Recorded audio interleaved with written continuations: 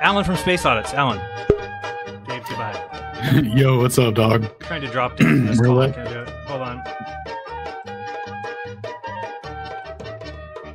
Hava Nagila, Hava Nagila. I like it. It's a good entrance song for him. Exit song in this Good particular stuff. case. All right, what's up, my friend? How are you? Doing good work Good, over how there, are by you? the way. I'm doing okay. Thank you. If I could figure out how to turn off this music, we could. There we go. That song's like 10 minutes long, too. We could break out into It's a dance if we classic. want. It is a classic. Billboard top 50, I think, for several months in a row. Pretty impressive. Yeah, I don't think it's ever gone below 1. It's always the best one. It is always number one. Once it fell down to Yeah, number it's- 2, but it was another Jewish song. I can't remember which one it was that popped into number 1, then fell right out. So it's pretty cool. All right, we've got The Hava Nagila remix. 4 minutes. I think it's the Diddy remix, if I remember right. Yeah, they did a collaboration. Yeah, for the Godzilla movie. I think. Yeah, yep. So So what's up? I'm going to be doing my segment on absolute space, All right. and the concept of that, and the measurements that are made with interferometry regarding absolute space. So 1 second here. Switch scenes. Okay, that should switch me. I see it. Yes, enough. I'll try and get you a little larger. Cool. All right, so we're going to look here from Einstein's 1905 paper, where he's talking about absolute space and the concept of the ether and what it means to abolish the ether or to remove it conceptually from physics. So what he says here is that we will raise this conjecture to the purport of a postulate, right? And it'll be called the principle of relativity, and we will introduce another postulate irreconcilable from the former, namely that light will propagate in empty space with a definite velocity of c, which is independent of the state of motion of the emitting body. And then he goes on to say that these two principles will suffice to fix the problems with Maxwell's electrodynamic theory and moving in stationary bodies. And then on top of that, he says the introduction of a luminiferous ether will prove to be superfluous in so much here as the development of the theory will not be required an absolute stationary space provided with special properties, nor will we assign velocity vectors to a point in empty space in which electromagnetic processes took place. And then we're going to read one more for how where Einstein's equations apply. So here he's kind of giving a thought experiment analogy, and what he's describing is an atomic clock going around the Earth at the equator. And this is before atomic clocks, obviously, but this is his conceptualization of where his equations apply. So if a clock at A is moved with a velocity of nu along the line AB to B, and at its arrival at B, the two clocks are no longer in sync. But if clock A to if the clock is moved from A to B and lags behind the other, which has remained by B by 1/2 times 2v squared over c squared, the magnitudes of the higher order, the time being occupied by the journey from A to B. So what he's saying here is that it is apparent at once that the results still hold good if the clock moves from A to B in any polygonal line, and also when the points from A to B coincide, and if we assume that the results proved for the polygon line are also valid for the continuously curved line, right?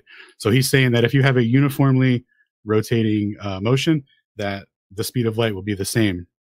Okay, so that leads us into Sagnac in absolute space and all this, right? So what he did was to explain the Michelson-Morley experiment. He said even though we're on elliptical orbit paths, that we're actually traveling along geodesics through space-time curvature, and that because it's a linear motion, you can't measure linear motion with interferometry or anything, because there's no fixed point of there's no absolute reference frame to measure it with. So if we look here at what I'm showing, we have a line that's supposed to represent 1 second, I can't move this. All right, here we go. This line's supposed to represent linear motion, so this has no fixed point of reference, and the one down here is angular rotation, right? So this has a fixed point of reference in the center. So that's why they say like, rotation is absolute or whatever, because they have this point here.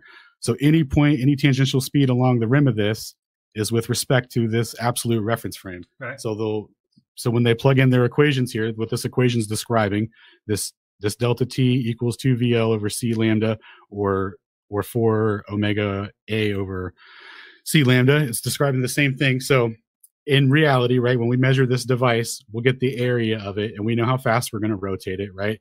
And when it's rotating in the lab, the area of that device, the length of it, is still the same, and the how fast it's rotating is the same. It's not changing, right? So we have these two variables, yet we have a split light beam that's supposed to be propagating at the same speed. Yet when the beam recombines, there's a gap in the phase proportional to the velocity of the rotating device. So what's happening is this measurement is being made with respect to absolute space. So conceptually, right, the distance is changing, right? But it's only with respect to absolute space. And it's the same for linear motion too.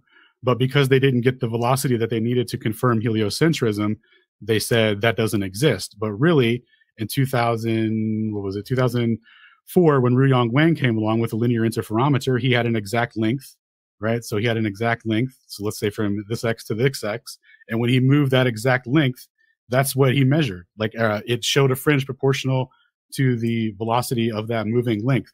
So what that shows is that there is an absolute space doesn't just stop for rotational motion, right? It's this is what they've been hiding, because this is direct evidence that the Earth is stationary.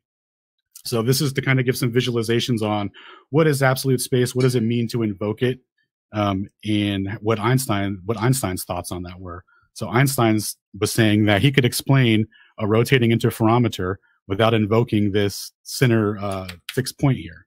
Right, so that's why when Sagnac came along with his, because Einstein says that any closed polygonal loop in uniform motion, right? We went over the paper. His equations hold true. So there should be no fringe measured in a uniformly rotating platform, but it does. So that's where in Sagnac, falsified relativity in 1913. That was the beginning of it, right? And they've been playing catch up ever since to hide this. Let me ask you this: do the guys know that they're lying, or do they actually think that they're on to something? Like, is it all?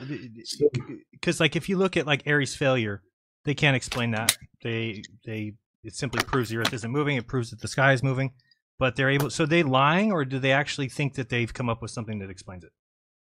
What's your thoughts? So they actually never came up with anything to explain even Airy's failure. Right. So that's right. the problem. So if you're a heliocentrist and you believe that the Earth is moving, the explanation for Airy's failure for you, if you believe in wave particle duality, then the quantization of light is little tiny particles, right? So when those little tiny particles hit the water, they actually have to somehow gain acceleration to maintain a speed so that the telescope doesn't have to correct, right? So that, that's a violation of the conservation. Yeah, exactly. Well, that's not even part of light going through a fish tank also a violation of the concept of because if you shoot a light through a fish tank, it'll hit the water, slows down, then when it comes out of the fish tank, it does speed up again, supposedly. Exactly. Well, that's why we say it's a rate of induction, because it's relative to the medium, right? So it's yeah, but their model in their model, it's wrong. Is what I'm saying. Yeah. So in their model, what they're saying is that the light is actually like bouncing around the intermolecular structure of that, and and then it comes. So it's just taking a longer path to travel through it, and when it comes out the other side, it's still going the same speed, which is obviously insane. Okay. So anyway, for the heliocentrists and wave particle lads, you have to say that when the light hits the water, it somehow goes faster. And then for the wave lads that are heliocentrists, they have to say that somehow there's some mechanism inside of the telescope that's carrying the wave in the opposite direction of motion, so that it doesn't require a wavelength or a correction angle change. And in Michelson-Morley's 1887 paper, the first paragraph he opens up with this explanation, like breaking this down. What's that? I said, I heard you read it. Yeah. Oh, yeah. You heard that? Yeah, dude, it's epic, dog. Like they got nothing. Have you heard Mind Shock when he starts talking about how there was a former forum that was talking about geocentrism, and then he talks about how the real battle was between Einstein and Tesla? Have you heard him talk about that? No, I'm going to send you a clip. I've heard like secondhand stories of it, but I don't watch any Mind Shock really. Thank you very much for the support there. I don't know where the alert went, but anyway, I'll find out. And yeah, I'll find that video for you. I just want you to hear that one part, because I got to talk to him and find out what exactly he's referring to. All right, anything else for us before we let you go? Nope, that's it, man. So tomorrow I'll be streaming Flat Earth Friday, so check us out there. And then, oh yeah, actually we're about to go live after we wrap this up. So Shane and Toby are going to come through and drop a little gravy. And then we're going to go live and do some reading out of a physics textbook to see if we can't get learned up. Nice. And then tomorrow will be Flat Earth Friday starting at 8 p.m. EST. And then Saturday, we might have a watch party for the principal. So keep an eye out if that pops up on YouTube. Very cool. We'll be streaming that, and we'll have a watch party on Discord. It is mandatory viewing if you're a flat earther, if you're a geocentrist, if you are a globe skeptic. If you have not yet watched that movie, you need to do so. Whenever they have their watch party. How about that? There's your homework assignment. All right, thanks, buddy. Yeah, peace. Later. All right, we've got Shane up next. Shane St. Pierre. How are you? Nice. What's up? What's going on, everyone? Jaron, good to see you again, man. You as well. You as well. All right, there you go. Thought we'd do about 4 minutes of Shane's model, since I don't think everyone knows about it yet. All right, Shane's model, guys. Check it out. Here we go.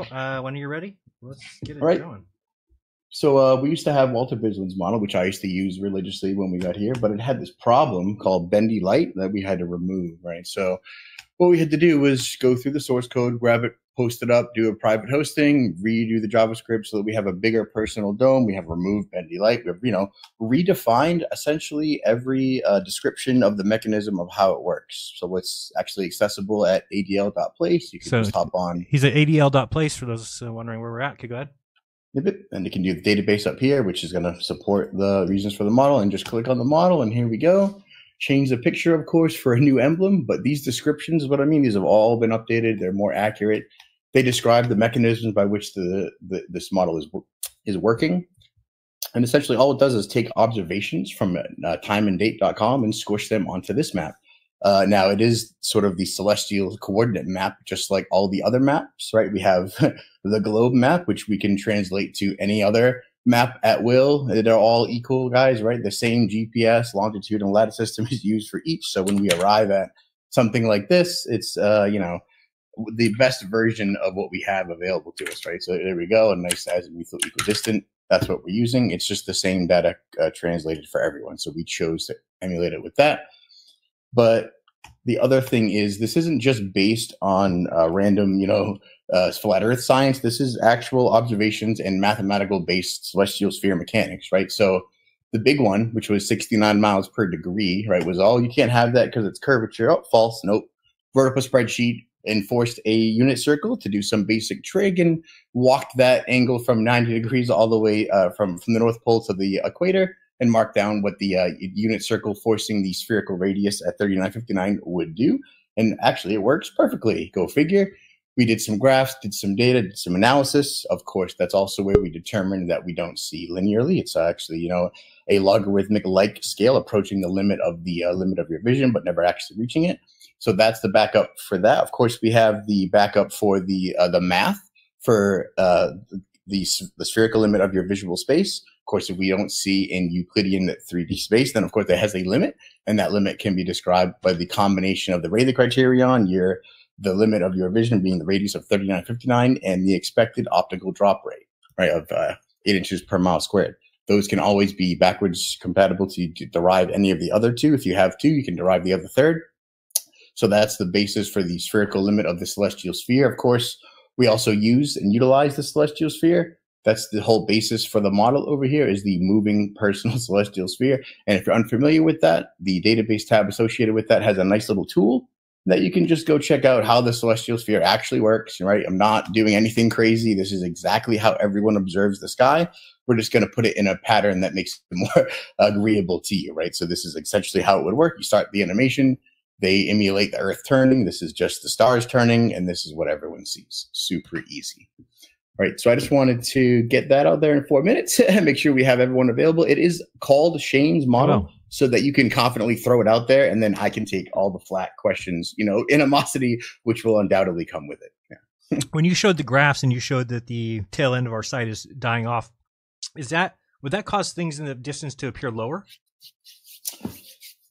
It could. It also specifically governs things at the limit, right? So when they say we see linearly infinitely, it's like, okay, but at the horizon, is that 69 miles per degree? If you see a star on the horizon and you move 69 miles, does it move up 1 degree?